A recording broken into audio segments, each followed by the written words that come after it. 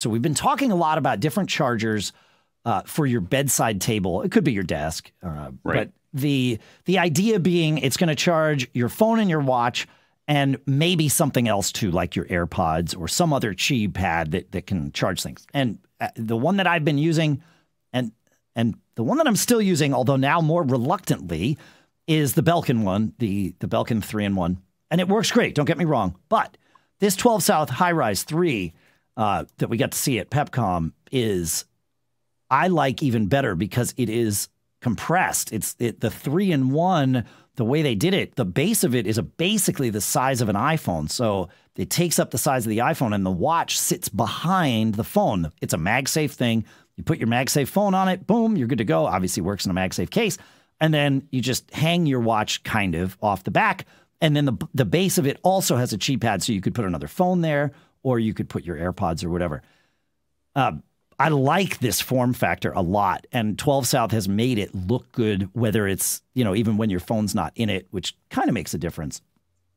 It's $99, so just like the Belkin one.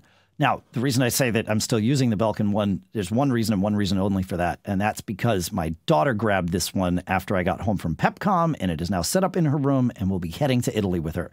So I still use the Belkin one. No complaints, but now I know what I would like better. In fact, my wife walked into our daughter's room the other day. She says, now I know what I want for Christmas. She pointed to this. She's like, this is perfect because it takes up the amount of space as an iPhone. I'm like, yeah, I get it. Now, you had something on the cool stuff found list that looks a lot like this. And instead of it being $99, I think the one that you found, Pete, is how much? $39.99, $40. $40. Today, while we're recording, it's actually even less. It's $35.99. Oh, there you go. There you go. Perfect. Yeah. Tell me about this one. So the link's in the show notes. There's a couple things about it. It's similar in form, not obviously not identical. It does a really nice job of grabbing the phone, as do all the MagSafe chargers. But there's no doubt in your mind that it's locked on there.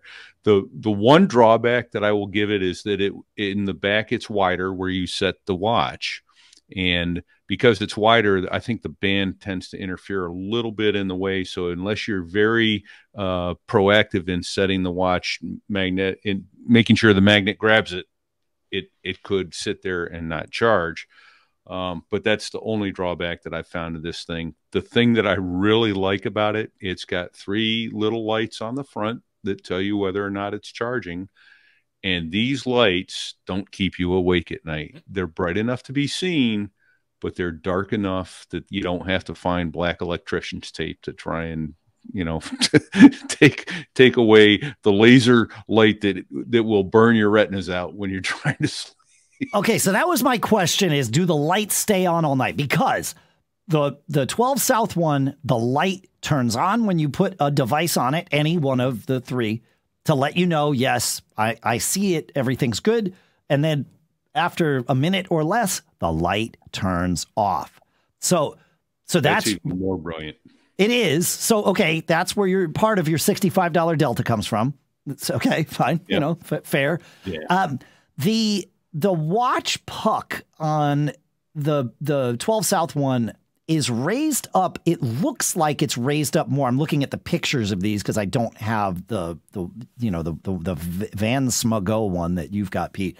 But right. It looks like perhaps that problem with the band pulling it off of pulling the watch off the charger might not be as much of an issue with the 12 South one. And that's not surprising, right? The 12 South folks, like they're like Apple, right? They will go the extra mile and figure out the things that need to be figured out, and they sort of follow an iterative design kind of process. But it's clearly both. I think though are probably, at least mine is clearly the latest charger. It quickly charges the watch up. It doesn't take a couple hours like my old watch chargers do. My oldest pucks take forever. Got it. The new ones.